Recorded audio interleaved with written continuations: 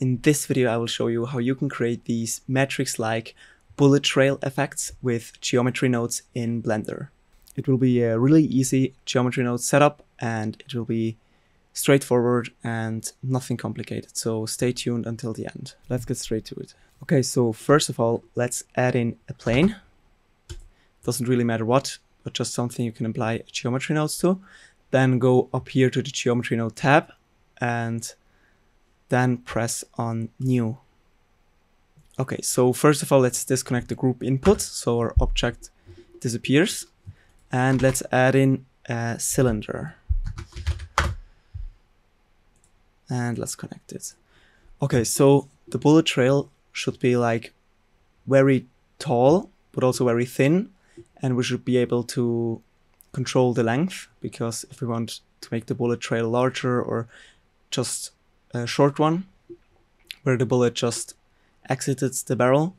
So let's first of all set the field type to none. And let's do size segment 500. You can also do less if your PC starts lagging, but it's just like the resolution of the mesh. And then let's do the radius something like 0.005 and the depth something like 0.25. So now you can already see we have this bullet trail and it's approximately the same size as a bullet, so that's why it's so small. Now you can also make it shorter if you want. You can go with something like 1. It's a little bit shorter, but for now let's go with something like 2 or maybe 2.25. Okay, perfect. So the next thing we want to do is to subdivide it even more, because we can see it's still very rough. So let's add a subdivide mesh node. So you can also control this. You can keep it at 0 for now and then turn it up later in the render. But my PC can handle it with 2 levels. So now we want to displace this mesh. We want to give like a wave effect and give it bigger ripples and smaller ripples. So for that, let's add in a set position node. Okay.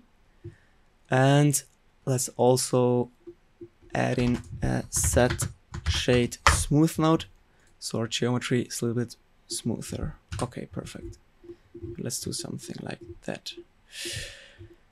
So now to displace the geometry, let's move this back and we have to plug something into the offset because we want to offset the geometry. So let's add in a wave texture and then let's combine it with a math node and set it to subtract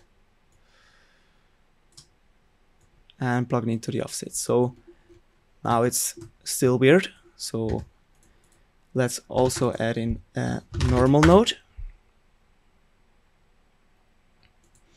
and let's add in a vector math node. Let's move this down and let's also set this to multiply and connect the normal to it and put it in between the subtract and the set position.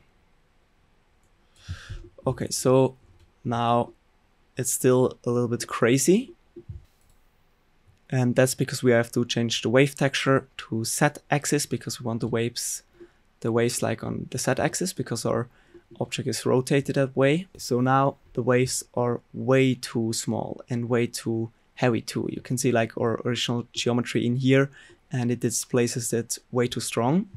So to fix that, let's add in a combine node, combine XYZ, and let's add in a mix node and set it to color.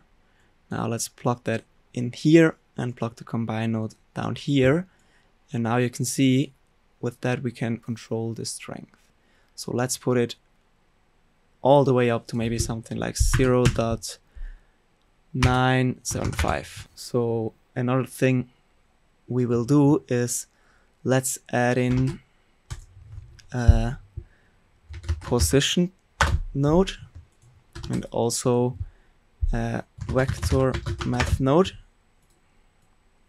connected to the wave texture. And now we can control like where the wave should be, but only like change the third value. Let's set it to 0 for now, because we don't need it yet. Okay. Okay, so if you see like these look more like balls and waves, just turn the mix a little bit more up to decrease the strength. Maybe let's do 0.99, 0.999 maybe. Okay, that's a little bit too less. Let's do 0.9975. Okay, let's keep it like that. It will change again afterwards when we add more ripples. But let's go into adding the smaller ripples. So now we have like the big ripples, but we will also want smaller ones on top. So for that, let's copy the whole setup with Shift D and move it down. Then let's copy the mix node and let's combine it and plug it into the offset. So for this mix texture, it's important to select screen. Where is it? Right here. Okay, and now let's change the wave itself. So let's turn it up, maybe something like this. And let's also make the original waves a bit bigger. Something like that. Okay, let's make them even smaller. So let's turn it up to maybe 50. Okay, so now we are getting there. Let's make this placement a little bit less. So maybe let's do 0.999. Okay, and this one can go up to 1. Okay, perfect. So first of all, it's way too thin. And we want like the beginning to be smaller than the end. So it should begin like a thick one. So let's take, I have a finished one already here as reference. It's over here. So this is what we want. We want like the start to be very small, and then in front of here is the bullet, and the beginning has to be large. So right now, like I said, first of all, it's way too thin, and we also have to make the back a little bit bigger than the front. So let's go to our original wave again. Let's move all of these nodes down. And let's add in a gradient texture. Let's copy these two mix nodes. And let's plug this one into here and this one into here. And this into the offset. Okay, so now it's not right, not yet. For that we have to add a few more nodes. So first of all, let's connect the gradient texture to a color ramp.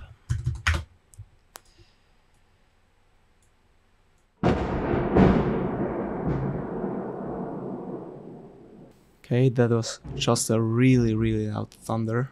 Okay, but let's continue. So let's plug the color ramp into a subtract node and copy it again down from down here. And the subtract node into a multiply, like the same setup essentially, but with a gradient texture instead of a wave texture. So also copy the normal. And let's plug the multiply into the top and this combine XYZ into the bottom. Okay, so now we are back on track in the middle. So now let's change this to spherical and let's add in two more vector math nodes. You can copy them again from down here, one with add and one with multiply. Let's plug them in and also a position node. Okay, so now let's go outwards a bit so we can see it better. Okay, so that we can see a little bit better what we're actually doing, let's turn it up again with the mix node, with the combine X, Y, and Z. We can like control the strengths. So now you you can see the gradient texture really well. So now the gradient texture is too short because we want this to be at the top and this at the bottom. So let's multiply it with something like 0.3. Okay, so this is way better. Maybe 0.4. Okay, perfect. But now we also want this to be right down here and not in the middle. So let's change the add on the z-axis again. So we are down here. And now we have to turn the multiply down again, maybe 0.2. Let's do 1.2. Okay, perfect. So now let's dial everything in so it looks good again. So let's turn this up because we don't want it that much. Maybe something like 0.9, 0.975. Let's make it a little bit more, maybe 0.8. Okay, so let's set it to 0.9. I think that looks fine. So now the ripples are too weak, so let's make them a little bit stronger. So let's do 0.975, also down here. Okay, and now they're also too big, so maybe let's do something like 10. So now they're a little bit too much of the displacement, so let's turn this one down, maybe to 0.5. And yes, this starts to look pretty good. So now with this color ramp, we can also control like fine tune the gradient, where the gradient texture should be. You can also make the end a little bit thicker if you pull down this one. So yeah, with that you can just like control it. And now if you go in, you can also see the difference with the subdivision. If you turn this down, you can see, and if you turn off shade smooth, you can really see the difference. So yeah, you can turn up even higher, but I think for most shots this will work out perfectly. Maybe even 1 is enough, because if you turn on shade smooth again, this looks pretty good. Now we can also fine tune it. If we like want to change the beginning so that it's maybe more close, so it connects perfectly to the bullet, you can change like these add sliders to shift around the waves. But yeah, besides that, that's the finished node system. So here it is again in its full form. So now we get to the second important part, and that's the shading. That's really easy to do. So but first of all, we need to add in a set material node right at the front. Then go down here to the material tab, add a new material. Let's call it bullet trail. And now we have to also select it. This one. Perfect. So yes, this is the finished node tree for the geometry nodes. Again, you can play around with all of these values. Nothing of this is like has to be exactly like this. These are just the settings I prefer, but you can play it around maybe if you want a different style of bullet trail. And yes, let's go to the material. So let's change to the shading space. Okay, so we're now in the shading space. So for now, let's stay in the material preview mode. Let's close this one. We don't need this. And this one neither. Okay, so let's delete the principal. Again, it's a pretty easy setup.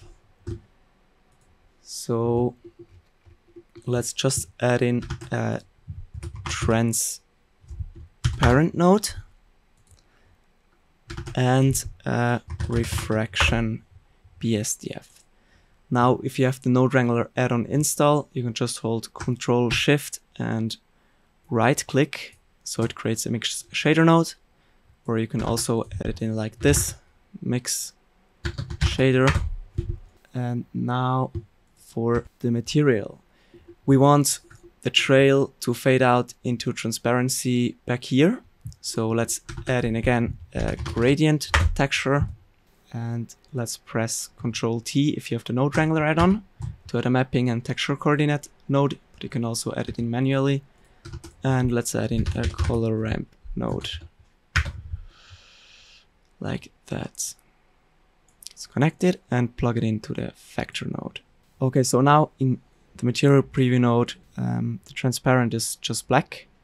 So don't worry about that, it will look good in cycles.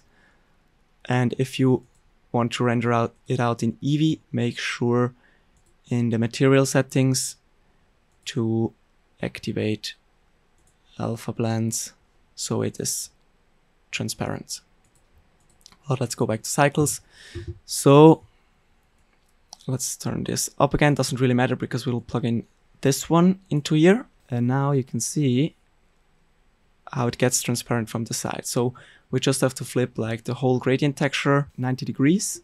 So let's flip it on the y-axis, put in 90 degrees. And now you can see how we can control it with the color ramp. And that looks pretty nice. And for the IQR, for that, let's go into cycles to fine tune it. And I just have a easy background here so we can see a little bit better what we are doing. So by the way, you can now just move this bullet trail around, rotate it. Yes, so let's put it against a wall or something because it's a transparent material. We want to see what we are doing. Okay, so now you can see really good how it fades in from here. Then it gets stronger. By the way, if you don't want it that strong up here, you want it also more transparent, you can just click the white pin here and bring it down like that. So maybe let's put it as something like 0.9. Okay, perfect. Now let's change the IQR to something like 0.1. So you can see what that did. So right now it's a little bit more see-through than before. Like this looks more like it's actually glass. And this you can also do like 1.01. This looks more like a heat wave, like a heat ripple, if you know what I mean. I think for me it worked best at 0.1, but you can also go lower. And now the cool thing is with the refraction, like depending on how you look into it, it looks quite different. So the last thing to get rid of, you can see we have like these black edges. You can see it especially good if you're like in front of it, and this looks terrible. So for that, just go into the render tab. Let's go into light path and just turn up the max bounces of the transparent to something pretty high, like 18. Now you can already see down here how it appears if you turn it back down, disappears if you turn it back up, so that's fine. And now if you look like from the front, we still have it on the glass. So if you want to get completely rid of this too, just crank up the transmission also to 18 and also the total. And now we got pretty much rid of it. But it also takes a little bit longer to render, so you have to balance these. But yes, that's like the basic effect, how you can do these metrics like bullet trail. And with that, we're already at the end of this video. Make sure to tag me on Instagram if you create something with this tutorial. I would love to see it and maybe I can repost it to my story. And I hope you enjoyed this video. Make sure to like it if you liked it and dislike it if you don't. Also, let me know in the comments what I can do better or what you want to learn next. Also, check out my Patreon channel. I upload weekly exclusive stuff there, like exclusive assets or exclusive detailed tutorials. And also check out my Gumroad for project files and more assets. And yes, I hope you liked this video and I wish you all a great week and see you next time.